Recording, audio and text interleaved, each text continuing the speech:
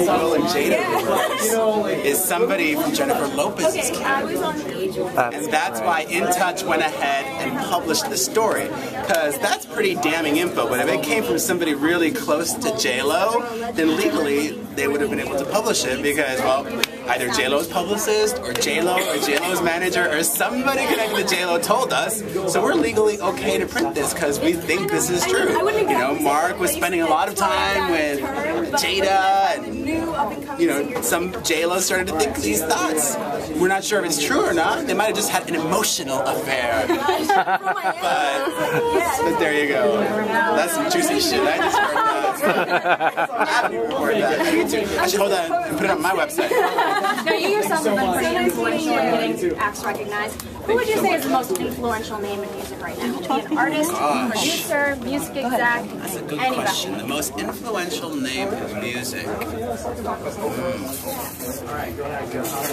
I'd have to say it's Simon Cowell, just because I'm fairly certain, I read the Hollywood Reporter profile on him, I'm fairly certain when X Factor premieres, it will be the #1 show in America. He's saying that he wants for about 20 million an episode.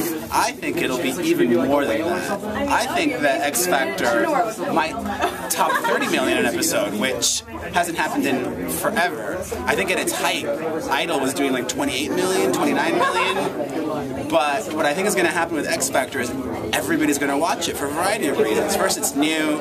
Second, it's Simon back on TV. Third, it's Simon and Paula together again. And then it's going to be one of those water cooler shows where everybody's going to be watching it. And if you don't watch it, you're going to feel left out. I don't watch any television, but I plan on watching X Factor. And I'm saying that because I'm a fan of the show.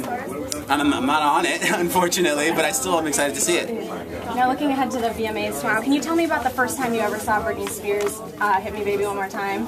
Oh gosh, you know, that's like, Britney, I feel like has always been a part of my life. I don't remember the first time I saw Hit Me Baby One More Time. But I remember where I was when I saw her VMA performance with Oops, I Did It Again in Satisfaction. I was at Weinstein Hall at NYU on Waverly Place, watching that, and I literally started squealing. Like, oh my god! Oh my god, yes! And in the middle of it, where she like drops to the floor and does this look, and she's like looking straight ahead.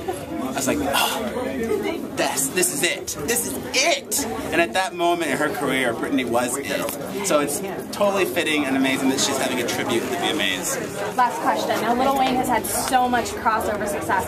Why do you think that is, and would you consider him a pop artist? Well, the Hollywood Reporter recently said that Lil Wayne jumped the shark because he released this song, How to Love.